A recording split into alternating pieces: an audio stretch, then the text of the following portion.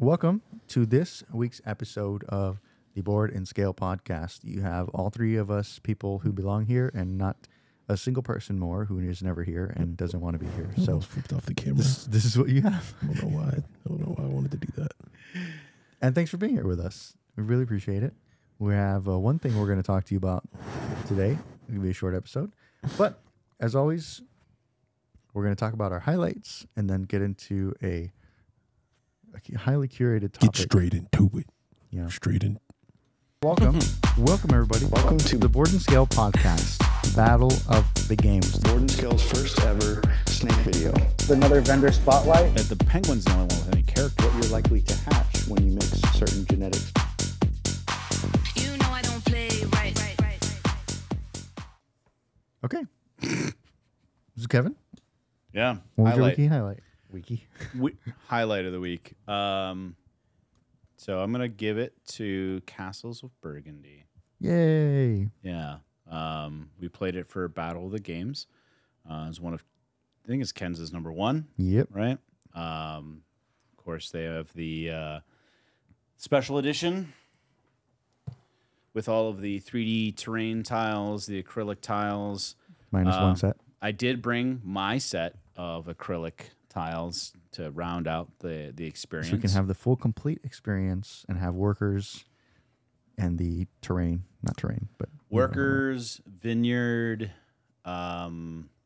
scoring markers, and the bonus scoring tiles. Yeah. So rounded out the acrylic stuff. If you're one of the unlucky people who missed that, I do believe the Game Found campaign is still available. I'm gonna wait till it's over to upload this, so there'd be some people like that guy said it was available. I'm not 100% sure. I think it is still. I think you can still late pledge it. So I think they learned their lesson this time. But at any rate, Sundrop miniatures are gorgeous. It is such a tactile, fun experience. Delightful game. It does get. It is the luck mechanism is primarily dice driven, which can be titanically frustrating. There are mitigation techniques with the workers. You can plus or minus your die. There are monasteries and other things that you can get that can give you some abilities to either get more workers, make your workers plus or minus more, make your dice just naturally plus or minus one already For when you're specific doing, stuff. for specific things. But at the end of the day, it can still be very limiting. And it is also a very competitive space. So if somebody grabs something that you want, it can really slow you down because of the way that the boards are played out with the die numbers on them and whatnot. So it can get a little bit frustrating at times when the dice just aren't working your way. I think that's something I've talked about on these pods before, that like when it comes to luck-based mechanisms, Luck baking. Luck mechanism. I don't like dice. I don't like them that much. I don't feel like, for some reason, the agency, like it came out of your hand. You did that. Man, I'm glad one of my top 5 games doesn't have dice in the name. It's interesting though, because the more die you throw, the things get better.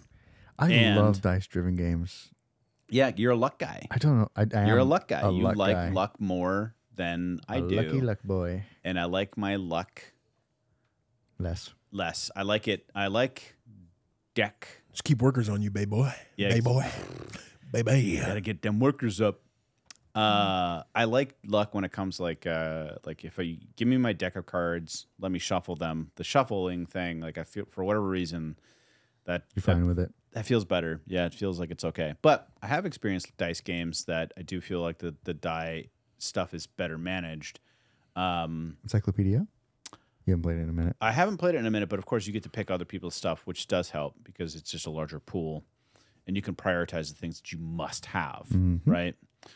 Twilight Imperium, for me, does dice really well because in combat, hits are less common. Yeah. Right. Most ships are hitting on 7, 8s, 9s, 10s on a D10. Unless you bring out your war son, in which case you've basically won the game. It's over. You're rolling on 5s. But at any rate, it's really my only complaint with Castles of Burgundy is that like you can just be the victim of your own bad rolling, which is true of any dice game. Again, there are mitigation techniques, which you do need. You just can't ignore. You just have to have some kind of mechanisms built in to help you deal with that. But at the end of the day, it still can be very frustrating, especially at the end of the game when you're like, man, I just really wish I could do this one thing, but I have a 6 and I need a 5. Well, I guess I have to spend an action of my last 4 actions to gain workers. Yep.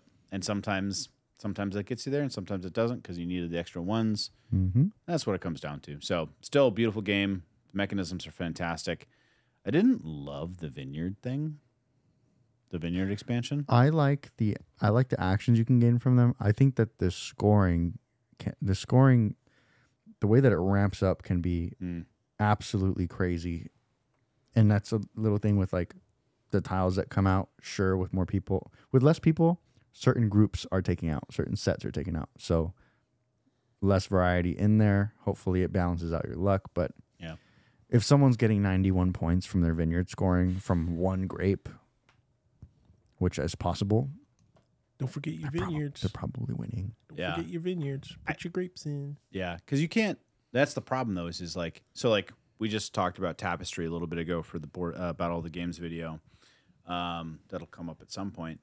And one of the things that I like a lot about that game is that there is no one path to victory. Like you can ignore things. Like Sebastian almost won the game, and not once did he do any of the military actions. Yeah, not a single time. Right, because your player board, you didn't want to ever take those dice off. You didn't want to be the one responsible for that. But I think the problem with Castles of Burgundy, the Vineyards expansion, is that when you play with that, You have to do it. Cannot ignore it. You must play into the Vineyards, otherwise you just don't have a chance. Well, I think they try to, like, I don't know, make up the difference in the fact that those actions can be very powerful. The benefits you get from the board can really be powerful for you in the middle of a turn, you know, but I do feel like it needs to be scaled down. The scoring towards the back end needs to be scaled down a little bit. At the front, it's fine. I think that might help. The because like the mitigation technique I think is that the vineyard tiles are 2 spaces. So when they go into your key spots, they're holding down 2 spots. So it can make it difficult to get it from, you know, the vineyard space or whatever that's called to your board and then onto your vineyard spaces. But because, as we watched Ken's do, right, the actions on that board that you get when you put the tiles down are basically making up for any of the things you're not doing somewhere else. Yeah. Now you may have less control over the timing, so you may not get the best, like the pick of the best stuff at the right times, but you're still focusing on other stuff. And then again, if you can score 80, 90 points at the end of the game.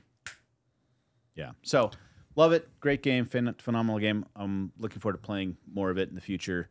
Yeah, that's mine.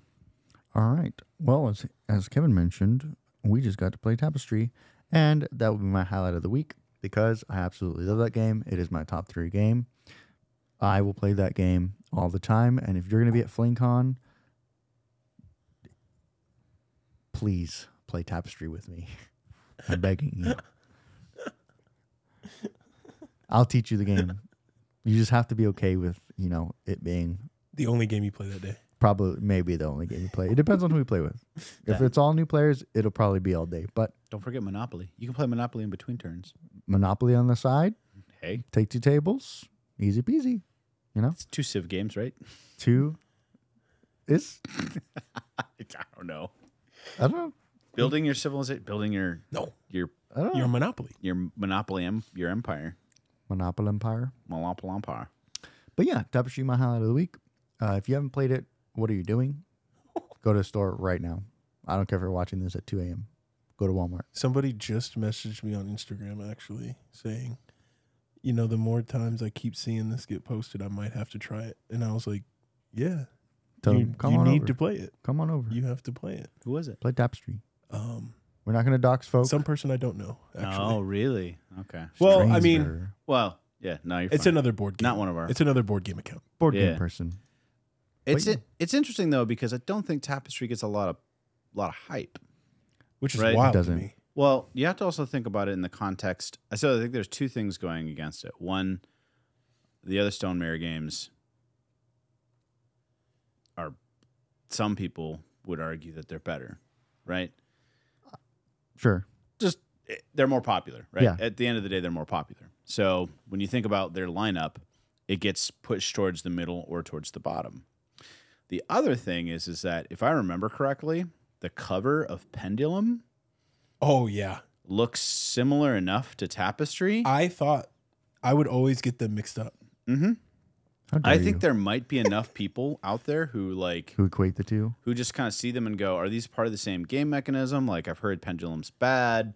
I've never played it. Can't speak to it. I just know what people say. And he never will play it. Okay. Sorry, Jamie, if you're watching this. I would give it a shot.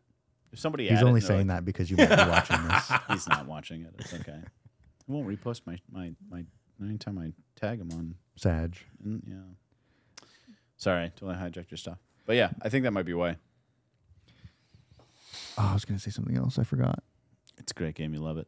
I love it. It's a great game. Play it. It's worth it. Play it.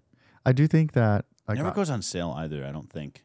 no, I do think that part of the and I think people were afraid of it, not afraid of it, but like doubtful of it in the beginning because the gimmick of Tapestry was that the rule book was only 4 pages long. And it was here's a civilization game that you can play and the rule book is only 4 pages. Mm. And the entire rule book was it explained how you do your advance and how you do your income, and then it was like reference of all the Symbology. actions. Right, a lot Yeah. of it. Which is It is obviously with all the expansions that rule book has now grown, and it's like 20 pages, which is a lot of references and icons and symbology and clarifications of stuff, all the new stuff. But I do think that scared people off at people who see a big game and expect a big game, and then they go, "Oh, this has a gimmicky little baby rule book. It's going to be way too simple to be any kind of fun." Right? But I think that the simplicity of the gameplay is what makes it so fun for me because it can be a very in-depth game strategically while remaining I do this or I do this on my turn. So yeah, I love it. What's your highlight? Siege, but no, just kidding. No, it's not. I was like, It's not. uh, Kanban EV. That was my weekly highlight. Dude, I've only played it twice. That game's so fucking good. when did Except you guys play Sandra's it? such a little B word. Monday. Monday. Yeah, on Monday Arc Nova days. Arc Nova days. Apparently I wasn't invited to Monday Arc Nova days. He doesn't like Arc Nova.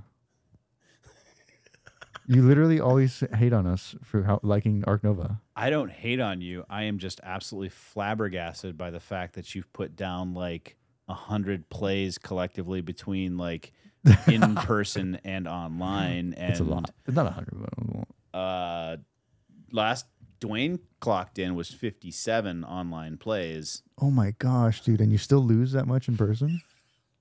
I beat you twice the past 2 times we played. Just want to say that. Yeah. Anyways. I like it. It's a great game. I just, variety is the spice of life, right? For one, that's why I play games like Tapestry. I thought you didn't like Arc Nova 1, and I thought Mondays you were not available. No, I like Arc Nova a lot. Like, I would probably not even hesitate to. I definitely put it in my top 25. I knew you did not like it. I thought you just didn't care for it. No, I think it's a great game. I love it. There's the few. Wait, I guess we're gonna have to wait for a This while is for the also- review to come out. But yeah, it's a phenomenal game. I think it's great. It's just shocking how much you guys like it. I'm like, it's a solid, great game, but like It's amazing, dude. you could like for the number of times you play that, like how come you don't play games like Brass as often as that?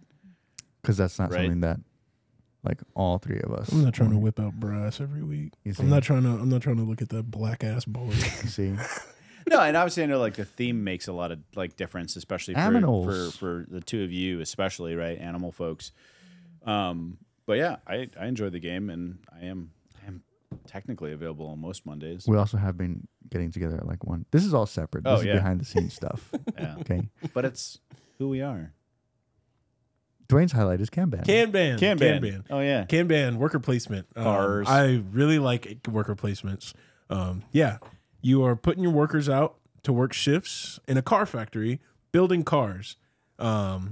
Depending on where you put your guy, you get a certain number of actions, aka shifts, to do in that department of the factory. And you can work OT like you a true can go capitalist. overtime.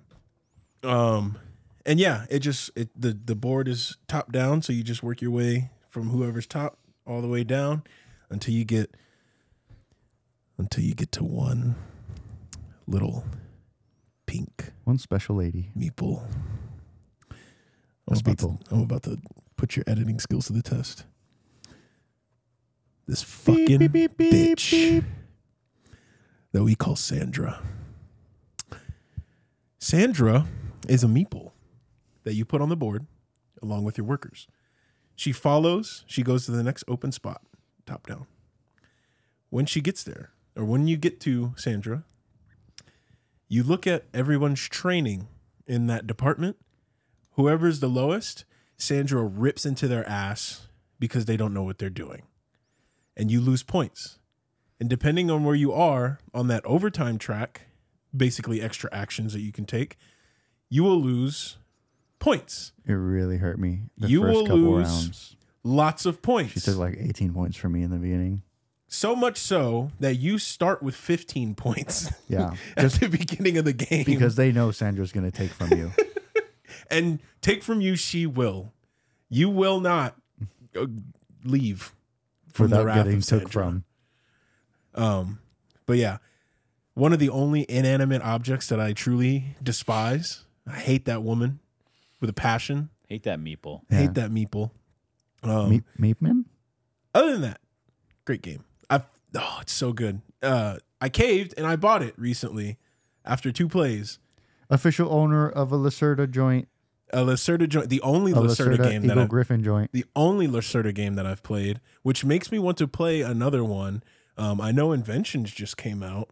No, we need to A lot of play. people have We need to asked play about On it. Mars too. I have not had the willpower to read through that book. Yeah, what is it? Kanban on Mars, The Gallerist, Lisboa. yeah, whole lot of stuff. Weather machine. Weather- Is that?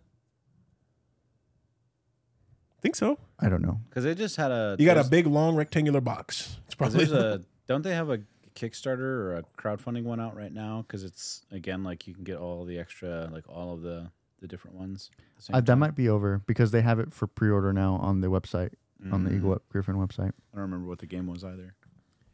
And one last thing on Kanban is that the board, I know it's a huge negative for other people. I love busy boards. Like, I like a board that just looks like a lot of shit is going on. You know, What was that one AKA game? Arborea. Arborea. Yeah. I don't know. Arborea. You look at that board, oh boy. It just looks like somebody took a paint can and just... Oh, there There it it is. is, You yeah. guys have a copy? we do have a copy. It is unopened. I just Did you love... kickstart it? Yeah. Yeah. I love the way it looks though. Like, because it catches the eyes.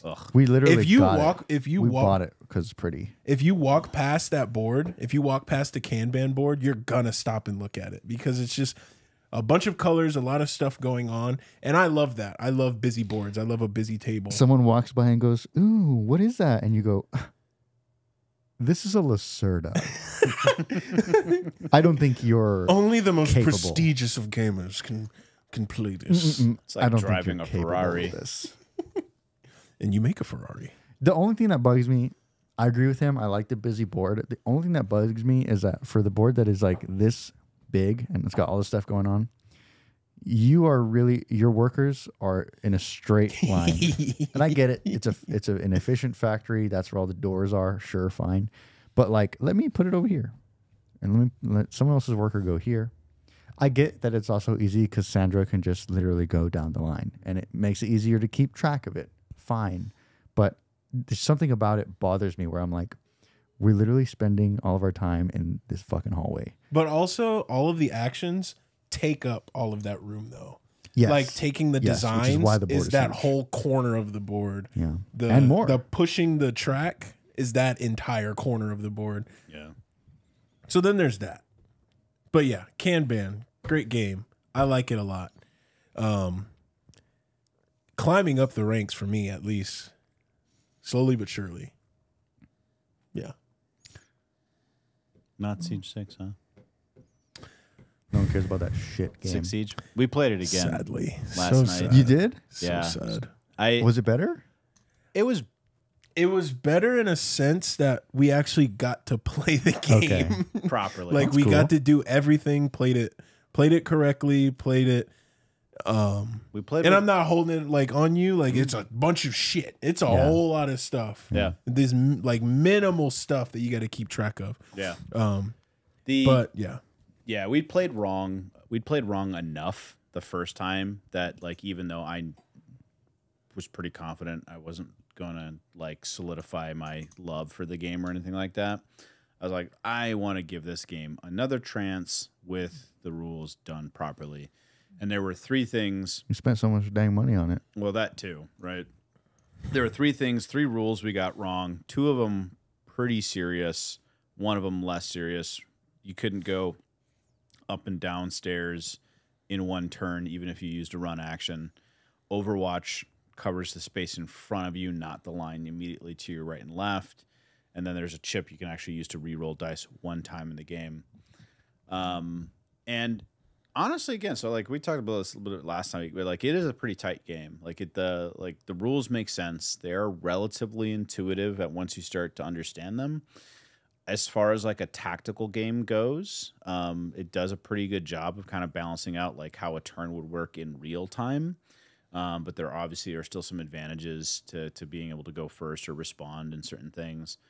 And like the game really did come down to, I was playing with Isaiah on my team and Dwayne and Anthony were on the other team.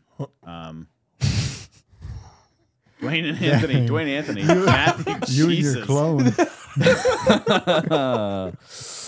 Dwayne and Matthew. Oh my God. Him and his government representation. Jesus. Oh my gosh. It is late here in the studio, fellas. And So, probably outside of this building. Our as well. team and their team. There were two times where we were set up in Overwatch, but we were too far forward and we weren't covering two spots. And so our Overwatch didn't proc and their team got to smoke our character without us having any chance to retort. And then there were some die rolls that you know, one hit away from killing some characters and whatnot. So it was really tight, and those decisions really make a big difference. Like it is a game of inches. So I think it's got some quality to it. One, if I can sell it for even a portion, a good chunk of what I think it's going for right now. After technological issues, we are back. All right, so setup for 6 Siege is a lot, but apparently Dwayne has a way to fix that. Take 30% of the game. Like fix a little bit of it, right? Right? Is you take the production, right? And you fucking bring it down to there. Fucking I don't know what you would do about I guess just make them fucking tiles or something. Make the furniture tiles. Give me standees. Oh, is the furniture 3D? So the all-in set had a 3D tile set or 3D furniture set. The base game comes with cardboard standees, which are objectively just as bad. So Dang. And it's just like just make everything fit in one box. Yeah, it's not gonna look nowhere near as good, but you're gonna have the game on the table in an hour and a half less time.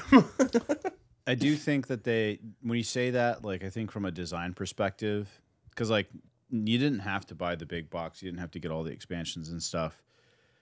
It would be interesting to think through a way to streamline the things that you need and getting them into either the base box or like the base box plus like an inch, you know, like if they had like somewhere between the two. Because part of the problem is that like in order to set the game up, so if you've got everything, you've got your regular box that's got a lot of the stuff, but then in the big box, you've got one tray that's got the 3D tiles. You've got a tray on the bottom you'll never use because it's actually got the cardboard furniture. And then it's like 3 or 4 trays in between that has a mix of operators and other components of the game. So you have to go into damn near every single one of those trays to get the operators. To get components. So even if you're just like, I'm just gonna, because like the 2 times we played with the same 5 characters because they were beginner scenarios, and they came from the base set. Thank God, because again, I didn't have to be like, oh, I don't know what. Because again, the other part of the problem with this game, and the reason why I'm not going to keep it, is because I never played the game as a video game. The video game. So like. Pulse, Sledge, Zero, IQ, Ash. None of these things mean anything to me, and I don't know who the characters are. Ash is so fun to play, dude, from what I remember. There's a 0% chance I have to use the sheet to be like, okay, this is what they look like. Sledge is the only one I know because he's holding a sledgehammer. Big hammer. Right, that's it, right? He make hole in wall. Actually, that's Pulse. Who's the guy with the big shield? Montaigne. Yeah. Montagne. At any rate, I think you're onto something. I think you could streamline some things. There are probably some ways that you could tighten the game up. I think a portion of why people like the idea of it is because it is overproduced, right? Because if you're going to do something that's based on a video game, I think you want that. So, and also, like you said, if you know the game, it's like, oh man, this is rough. Because like, and just it being in a board game, like you just have to change some stuff. Like. I had a real problem when we first played with the dice and or the health of the operators, but like me thinking, okay, if I can justify it, you're playing with like ranked players who play this game all the time, and when they shoot, they are going to hit. That's how I can justify you pretty much rolling the die and just you're gonna kill that player unless it happens twice where you don't.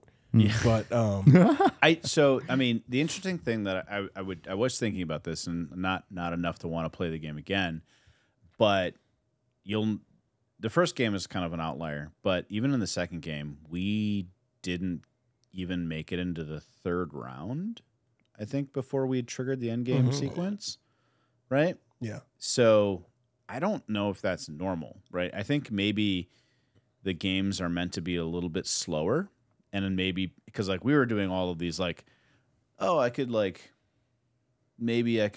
halfway here and then put myself in Overwatch and be a little bit more conservative, or or I could blow this wall up and jump through and probably kill this guy if I get lucky. And we did a lot of that, right? So the game sped itself up because it was like, oh, I'm exposing myself to take you out, and I got lucky and I took you out, but then now my guy's exposed and you come. Like the and even then, how many times did we lean around walls? Oh, twice, right? At the most. Like it just like a key function of the game we were probably not using as much. Dude, in the video game, you're always leaning. How many of our deployables did we use to locate individuals so you could shoot through light walls and partitions and stuff? Like we weren't doing those things. We were not playing very tactical. We were playing very, very heavy-handed. So I think that probably impacted our experience to a certain extent, and probably shaped like your personal experience with like, oh yeah, like because you know what, if you are standing in clear line of sight in front of a trained special operator dude, guy, rainbow squad man, lady, or girl, whatever, right? And they have the gun, they're going to shoot you, and they're not going to miss, and you're going to die. And like even the way stuff worked, even the way stuff worked, like frags and nitro cells. Oh. In the board game, they're weak. Like you throw it and it's what, 2 yellow die, which is the weakest die. if you hit in the space, not even next to them. If you hit next to them, it's 1 yellow die. Yeah. In the game, if you're fucking 30 feet away from that thing, you're dead. Frags are so annoying. You are dead. Ash's ability is she has the propelled breaching charge. Mm-hmm. It's not even a full red destruction. It's an orange, which doesn't even destroy castle stuff, which is bullshit. Because she breaks down walls. Like, that's her thing. Mm-hmm. And then you're taking that away. Interesting. So probably some balancing stuff. Because, like, the hand grenade thing makes sense from a board game perspective. Because the way the board game works, if you're able to lob those grenades in there, the problem is that because of the sequencing of the game, it's still turn-based. It's not actually real-time. Yeah. So in real life, in the game, when you see a grenade tink, tink, tink into your room, you have the ability to respond to it. Yeah. In the board Reaction game, time. you don't, right? So I do understand why they have to nerf some of those things because, like, there are plenty of times where it's like, oh, if you guys could have thrown a grenade into some space or this, that, or the other, I'm like, oh, we would have been toast if it was a real damage-dealing object. But fortunately, it was like, well, no, it's pretty mid. So, yeah. At any rate. And, like, the one last thing I'll say is how the decoys, the two markers, like, one's fake and one's real, but as attackers, we won't know. Unless you're playing with the hiding thing, as soon as we figure it out, we know where you are. All the time, everywhere. Which, like, in the game, you don't. Which would slow the board game down to a damn near halt. If you, like, I said, like, maybe every round, the defenders get to pick up their minis and place the two markers down somewhere in different places. Yeah. Well, the other thing, too, is like, you also know where all the stuff is. So you know where the cameras are. Yeah. So you're never surprised by it. So the game we set up, we had CED1 charges. They're like electronic wire charges. And you guys knew where they were. And you knew the impact area. You knew exactly how they worked. So even though they're on the interior of the building, because there was a metal wall, they impacted the area outside of it. But you guys knew that, so you were never going to walk through that spot. With that, how in the game it works is when you have that battery down, you can see it on the outside. Like, you can see the electricity on the outside too. Okay. And, like, the cameras and stuff, it's just map knowledge. Like, Sure. if you learn a map, you know where the cameras are. Okay. But what about, like, things that you can set up in the game? So, like, bulletproof cameras can Like be set up. mutes and stuff. Mm-hmm. Maybe a drone. Yeah.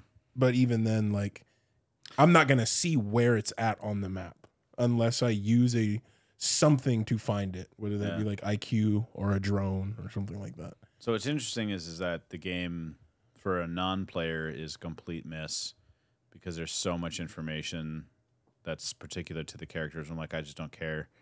And I'm not going to play the game enough to understand and learn all, like, 50 unique characters. And you'll never play the video game. And I'll never play the video game. And then for a video game player, it's enough stuff is not true to form that you're not into it. I just don't think it needed to be a game. Well, that's the reality. We talked about, like, bad, IPs. good, bad IP translations and whatnot. And, like, some games, I'm coming to terms with more and more with the idea that, like some games just don't even bother. It's one thing when it's like a game where, you know, your dude's on a map and you're like rolling die to shoot at zombies and stuff like that. And, oh, you missed and they bit you, or you killed 6 zombies in one shot. It's different from Rainbow Six, that is such a highly tactical first-person shooter game. Yep. You know, that for me, as someone who played the video game, I was like, I didn't back it because I was like, it's just Lucky. It's not gonna. I think it actually does a good job for a board game. Like, honestly, if I had the ability to keep a very trimmed down version. I think I said this last week, like 10 or 20 operators total, some of the components and stuff that I need for a couple different maps or whatever, I might keep it. But as it is, there's no good way to do that. So I'm also getting Apex Legends. Um, Can't wait for that one to be ruined as well. it could be, but that has like a spawn mechanism. So I think that from a board game perspective, they're taking a lighter approach to it rather than like the precision that Six Siege tried to go for, and I Yeah. think achieves. So Well, if you like it so much, why don't you marry it? I will. I appreciate the game. I respect the game.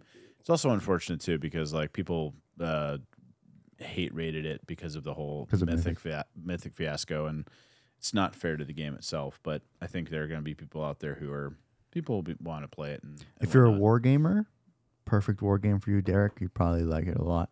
I know you're a huge war gamer, and I'm sure Rainbow Six. You do get your little measurement sticks out. And get your And little you gotta- measurement stick out. It's not a measurement stick; it's a line of sight stick. You Fortunately, bring out your, what is that thing called?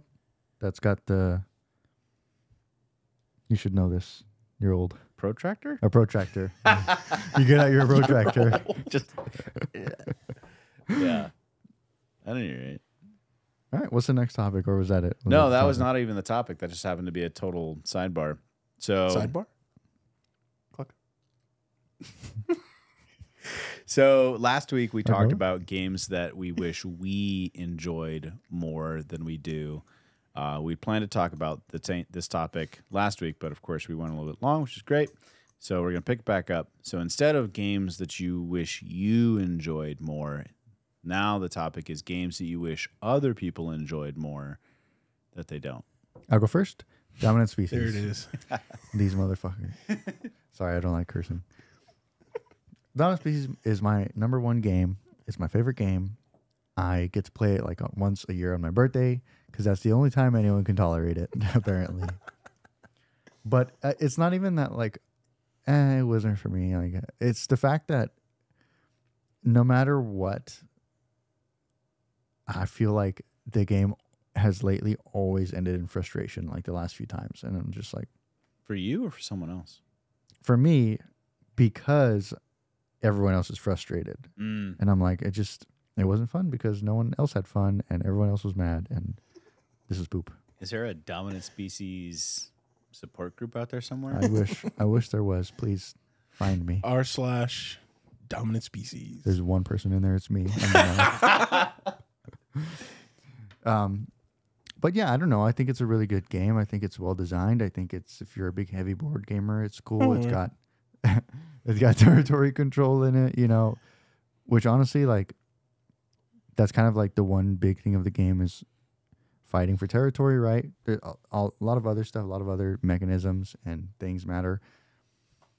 So I get that people don't like just fighting over space in a game, but I don't know. To me, it's much more than that. And I'm not a particular fan of territory control games myself, but that game does it for me. I don't know why, but I wish other people liked it more.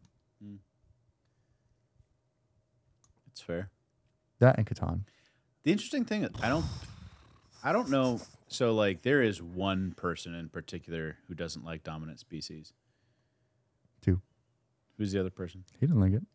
Me? I feel like you didn't have fun either. I like dominant Yeah, species. you said no. You like Marine. You said meh for the other one.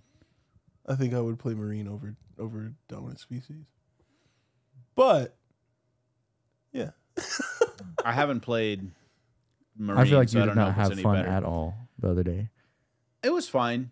I don't think it was not my number one game. It'll never be my number one game. I think it falls back into that category of games where I'm like, look, yeah, if you want to play it, I would play it. I wouldn't say no. I wouldn't begrudge you for asking to play it. No, that's fine. But from the last experience, you guys don't understand. I'm never gonna ask this group again to play Dominant Species. Wow. What about Marine? I'll invite him to Marine. Wow. All right. I think You otherwise, guys Me can and play it, Derek. you can play it on Monday after Arc Nova. Me, you, and Derek, no, baby. because then that's just us two. Yeah, Derek will play it too. Not you, Derek. Another Derek. Not Kev's Derek. Oh. Yeah, I was going to say. I was Not like, to dox anyone. Beep. I'll add that in there. Okay. Goblin Derek. There you go. My drunk goblin, Derek. He's like a little troll. Although he's not drunk anymore, sadly. But yeah, Dominant Species. If you want to play that with me at FlingCon, we can line it up. Dominant Species, Monopoly, FlingCon. Tapestry. Monopoly. Absolutely Monopoly. Get the San Antonio Monopoly. Riverwalk, baby. Yeah. Public Library. Dwayne, what about you? You go. Hugo the Game? Hugo? It's an old movie. He probably didn't know about it. Hugo? Yeah. The one with the robot? All right. Huh? Did you just take a shot in the dark? Or was that? No. Is there there's like a robot in it, right? I don't know. Is it a Disney movie? I've never seen it. I have no idea. You go. Okay. Can I do an entire genre of games? Sure. Co-op? Oh, Nah. God. No. So, Into the garbage. yeah. No. Well, it's interesting because like you talk about like this group of people, right? I would like to play. I would like the opportunity to play some co-op games, or like at least not immediately have them like no, this is not even an option. Yeah, Hugo. The robot boy. The heck? It's got like a giant clock. I thought Hugo was about a dog. No. Go ahead. Yeah. So, because like my knee jerk reaction was viticulture, but then I'm like, well, it's actually just one person who really doesn't like viticulture. Yeah, I like With like viticulture. our set, like the Sunday groups at Black Potion, like they, Ro really liked it. I think Madison likes it. I think like it. Aaron likes it.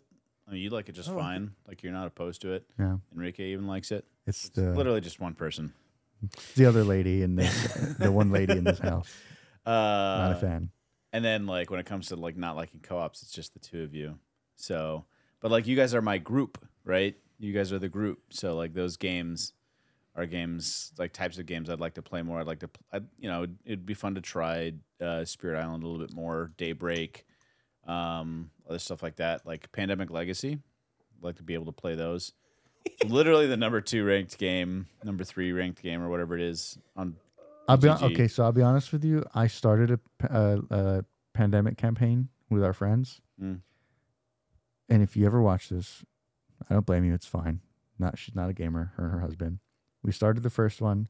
They never ever wanted to come back to play anything else again. Had you played other games with them before? Very infrequently, Yeah, because that's- military. Come on, man. You committed a legacy game to people that were inconsistent. It was the only people we knew in the area at the time, and we had played games with, Was that here? at least her before we left. Oh. And then we left, and then we came back, and all of our lives are different, Yeah. But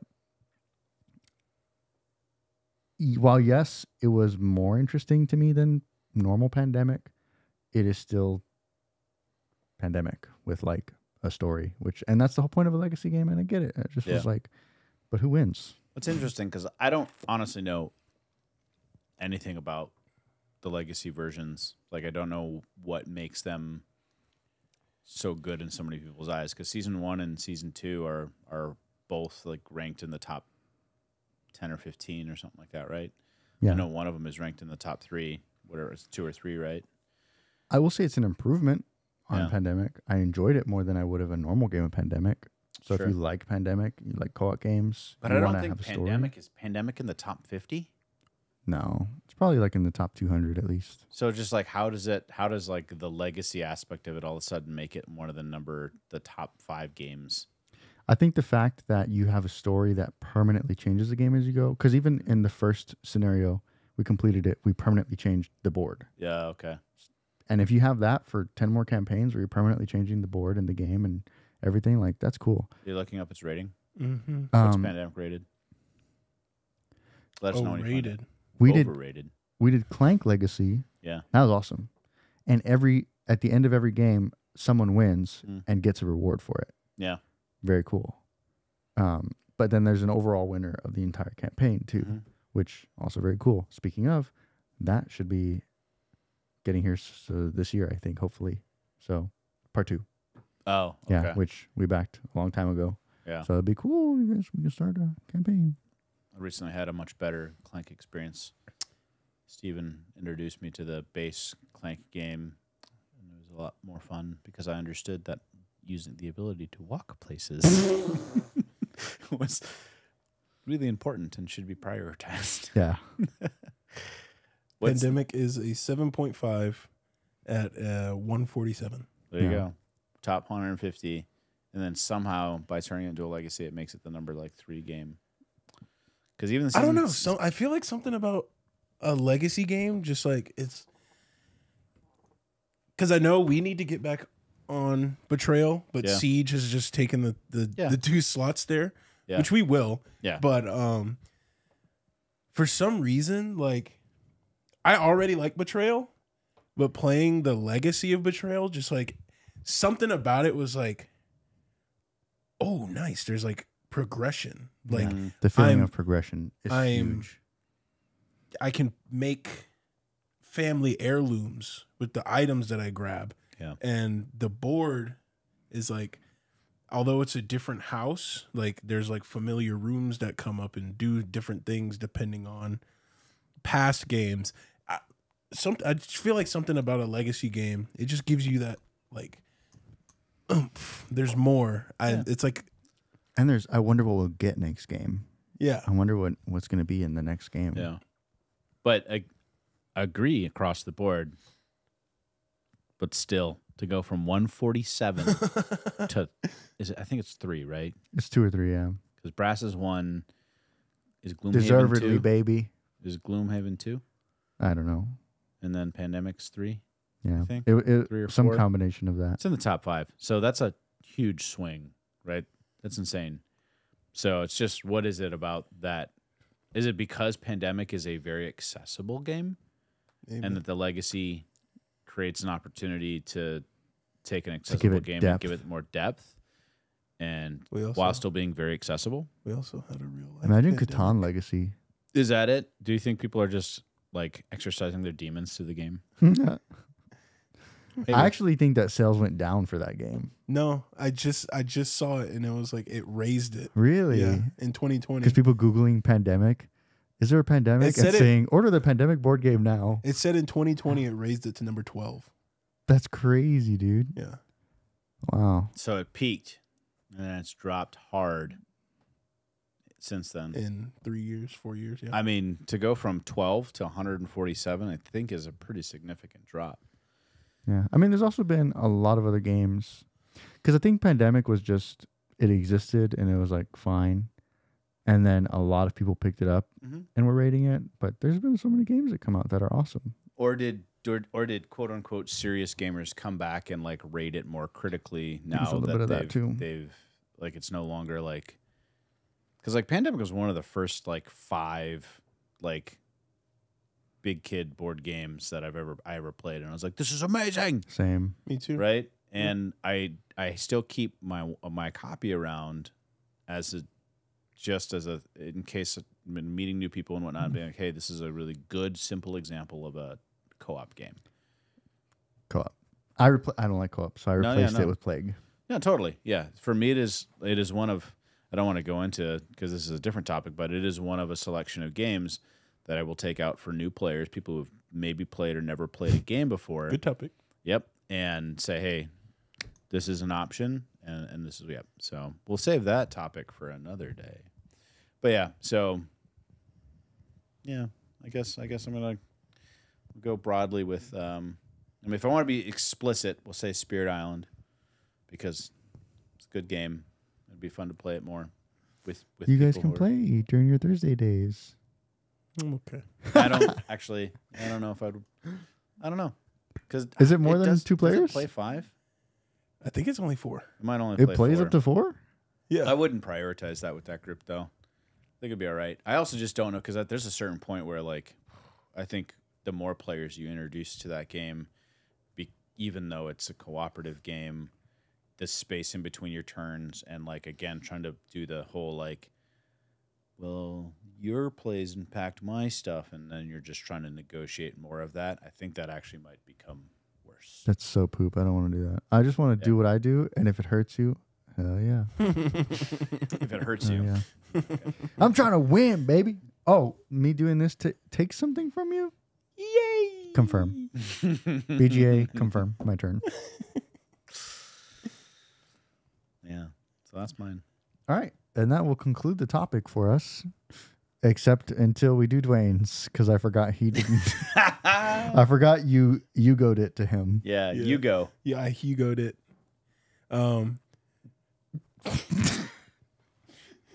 So I'm gonna go really quick. Earthquake in the studio. I'm gonna go quick because I have a serious answer and then I have kind of a maybe slightly little bit hee answer.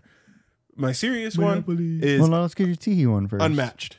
Oh, okay. Oh, I really, really, really like Unmatched. I, minus Buffy, have all of the Unmatched sets. Do you want Buffy? No. Why don't you 'Cause want Buffy? I don't care about Buffy. if you didn't grow up playing like watching Buffy or Angel, Who's Angel? really? I didn't watch Buffy. Oh, you didn't. Angel was a vampire who dated Buffy. Is he a character? In this? Yeah, Oh, and he had wow. a spin-off, a 5-season spin-off. Vampire Diaries. No, it's called Angel. Yeah, it's good. It's good. At any rate, so you don't have the Buffy one, but you like Yeah. the system. I really, really like it. Restoration Games. Apparently, it came from a Star Wars game System. of the same kind of way it worked. But it's just a skirmish game, but it's through cards. So you play cards for movement and attacks and defense and anything like that.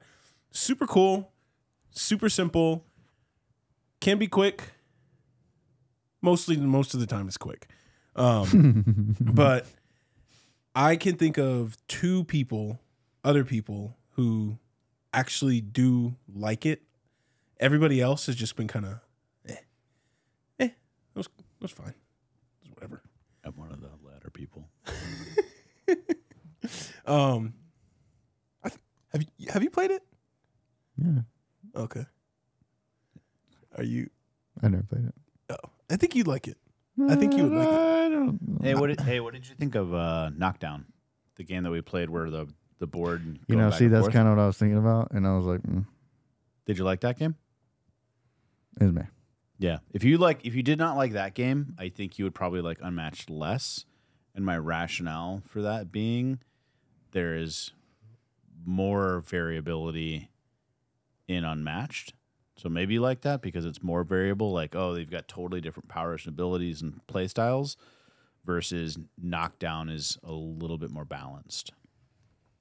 And then it's just like with new characters, they're always bringing in some kind of new like idea that is just like super cool to just even see. Like, oh, new character. I wonder what they do.